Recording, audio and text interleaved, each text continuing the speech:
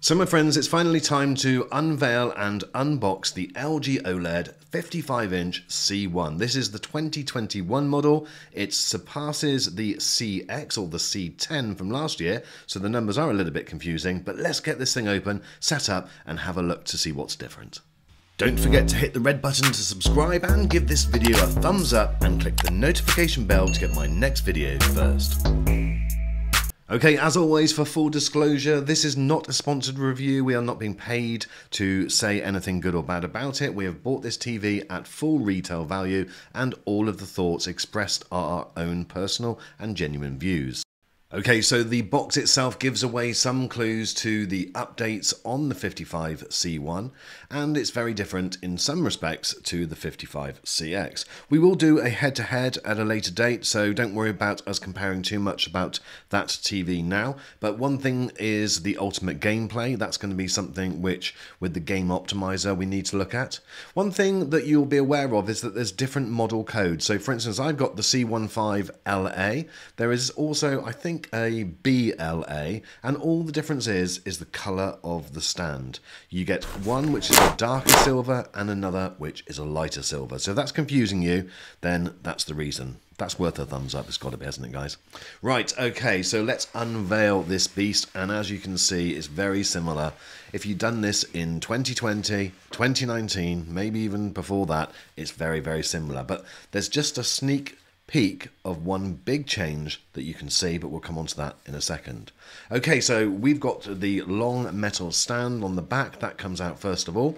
So if you're going to be using the stand, you do need to be very careful when you take the TV out. You don't want it being damaged or dropped or scratched at all. So we leave all of the packaging on the TV to the last possible moment. And then what I do is, I do this with all TVs that I get, I then lean it down on top of the box with some foam, the top bit of foam inside the box, which is then giving it some stability.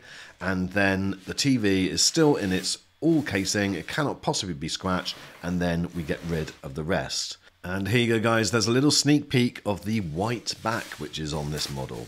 Don't know why, we'll look at that in just a second. Now, I recommend lifting the plastic just enough to either put a wall mount on the back or put the stand on, because you don't need to get the whole screen out at this stage. Now, like with last year's model, you've got the stand point on the middle, obviously, and over on the side is the power cable, which is a fixed power cable. Some people sometimes think that you can just literally plug this in, but you can't. There's no plug inside that box, as you can see, so don't bother undoing it. You've got the cover to go over the back, and then you've got your screw mounts, your new remote controller, which we'll go through in a second, and your separate instructions for that remote, a cable tie to hold it against a wall, and also you've then got all of your other gumph. And finally, a pair of AA batteries for your remote control. So the stand that the TV comes with is identical apart from the colour. Last year it was black, this year it is white. I'm still not quite sure the reason why, because this is the back of the TV and so nobody's going to see it.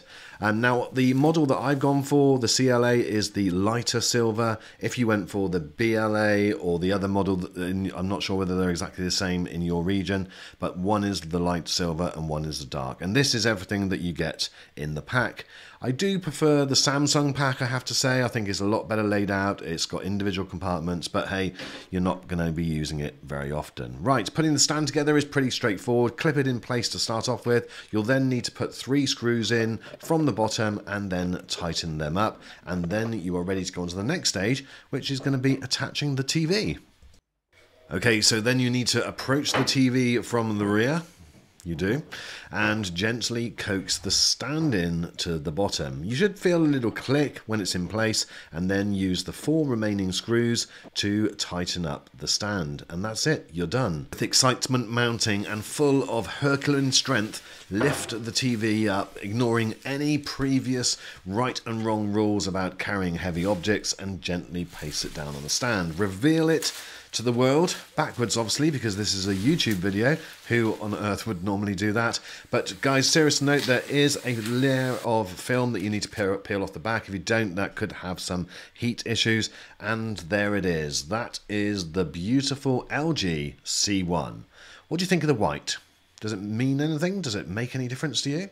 All of the connections are identical to the C10. You have 4 HDMI 120Hz 4K ports. You have your optical digital out, your LAN port, and your antenna, and all the other boring bits and pieces. But that's it. That is the TV. That's the back of the TV. I think that it does look better. I don't know why. I don't know why that's a good thing, but I like the white. I think it looks great.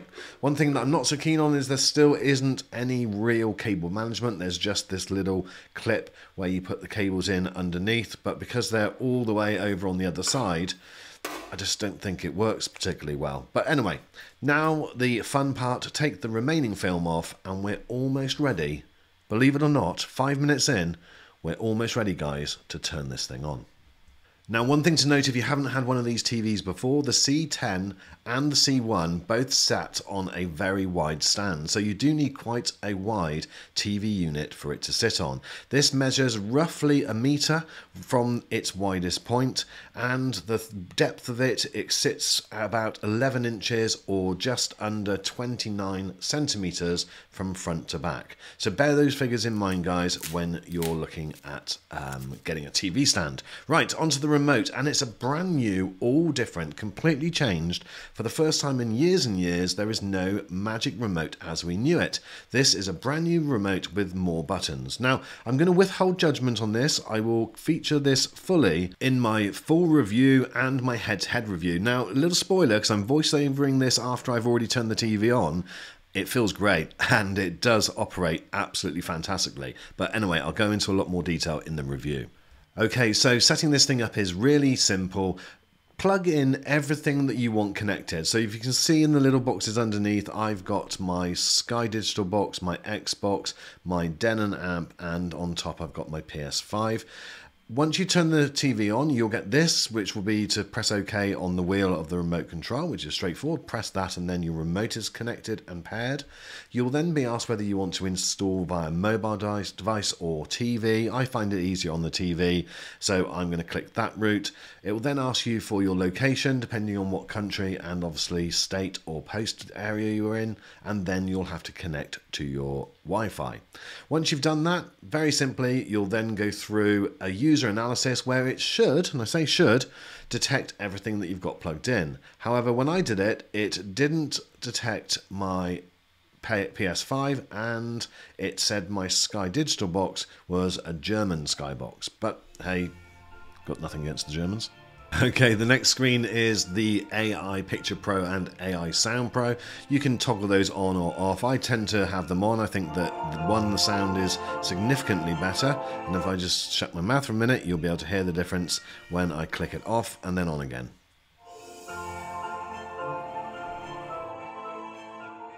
Okay, it will then go into automatically program tuning.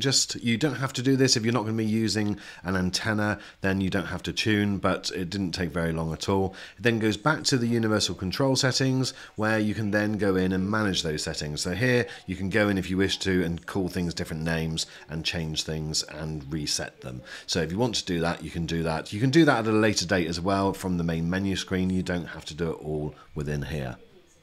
Okay, so it will then tell you that first use is complete and it will default to HDMI 1. So whatever you want to be the default, make sure that goes in HDMI 1. As I mentioned earlier, they're all 4K at 120Hz anyway, so it doesn't make any difference. I think on this TV, from memory, it was HDMI 2 is the eARC, so the Enhanced Audio Return Channel.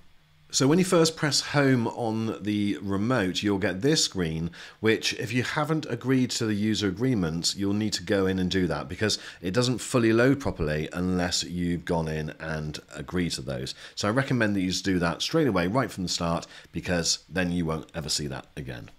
So now when you go into it, you'll see that I've got different screens loading at the top, and here you can go in and load into your LG account, and again you can get then customized settings for that home screen, and there'll be notifications like it's telling me that ITV Hub here in the UK is now available. So I do have to say my first impressions of this interface is really good. I like the fact that all the apps are there. They're not actually downloaded and installed, so you will need to click on those. But the one thing that we don't have the problem with in the UK this year is all of the on-demand services are there. There's BBC, ITV, Channel 4 and Channel 5, so we don't have the same issues. And some of my American friends, I'm sure you'll let people know in the comments whether you've got the same issues with some of the things. I think HBO Max wasn't on the C10, but pop a comment if I'm wrong on that. So when I was in the software screens, I checked for a software update. There was one, I ran that, and now it's recognizing that there's a PS5 game console. I'm not sure that's connected, but it is working. Now I do have to say, my first impression on standard definition TV and HD as well actually is it looks absolutely brilliant. The upscaling on this TV just looks incredible. Now, I will obviously do a side-by-side. I've got both TVs, so I don't have to say that one's good or one's bad. It is literally my first impression, but let me know what you think. Do you think this, for standard definition TV, I think it looks pretty good. And this is just via the plastic digital antenna thing that I have, so it's not even a proper signal. When I go in a second, I'll put it onto my Sky satellite and you'll get a better idea. Now the user guide and all of the TV guide and things are this nice light grey, looks very modern, looks very stylish. It operates really quickly, there were no glitches, everything loaded fine. Obviously if you're in a different location then you won't have Freeview Play, but you'll probably have a similar service looking very similar. If you go into guide, you can go into the full guide and then you can scroll across and it will load up the channels and what's on, and again that seemed to work pretty well. There weren't any problems at all. All of the menu settings are also very different from before, with that same stylish background. There seems to be less options than before, but I'm going to spend some time looking into this and I'll probably do a separate video of all of the menu screens. Let me know whether that's something you'd like, and I will then obviously also look at what different settings and settings that I've set my TV to, and I'm happy to share obviously those with you. At the moment it's still on its default. One thing that I did want to just show you quickly in this video were the different picture modes. It comes with Eco as the default, but that didn't look particularly great. Standard looked pretty good. I thought that looked fine when we clicked onto that. Other modes include Vivid. Is there anyone alive that actually uses Vivid mode? I'm not sure. Eco mode, as I mentioned, Cinema mode, Sports mode, Filmmaker mode, which is also quite an interesting mode. That's where it will set automatically, and in the settings screen you can set it to default so that if it detects Filmmaker mode it will automatically switch, or you can do it manually here. You also have ISF Expert Bright Space Daylight and ISF Expert Dark Space Night, and again those are going to be different modes that I check at different times of the day, so I probably will likely do a video purely on the menu setup and the different settings and how that affects it, but I'll probably do it a few weeks in. Right guys, so I do have to say my first impressions of the picture quality, I do think it is better than the C10, and I don't really know whether I'm right until I do get them side by side and literally obviously go through the exact settings on both. But the first impression coming from the C10, which I've been working on over the last couple of days, that is my default TV. This feels, first impressions, that it's better out of the box. This is just adverts on the TV, and I think that they are looking just really, really good. I don't know, let me know what your thoughts are. One thing that I'll run on probably a monthly or a bi-monthly basis is a screen uniformity test, just to check that we're not getting any screen retention. I mentioned that in my previous review on the C10.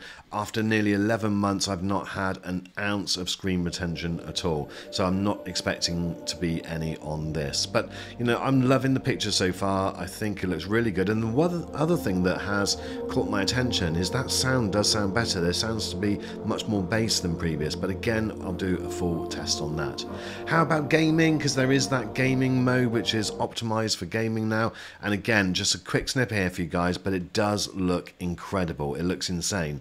It's absolutely stunning to look at. I've got another new game which is coming today, and I'm going to be really excited about trying that on it, but this just looked incredible, and again I'll go into more detail and do a separate video probably for this TV with the PS5 for instance. But overall I have to say it looks completely stunning. Again, I'll do the head-to-head because I don't want you spending your hard-earned money if you don't need to, and if there is no difference between the C10, I promise you guys I will tell you. I'm not being paid to say anything good or bad about this TV, as I've mentioned. This is the LG demo stuff, and boy does this look good on it. It is absolutely just, you know, it does look stunning, and it does look, I don't know why, but it looks a mark above what the C10 is, but I don't know whether that's just new out the box, my excitement, or whatever it is, guys. But you know, let me know what your thoughts are. So that's it for this video, guys. We've unboxed it, we've made it to 15 minutes now. Thank you so much if you are still here.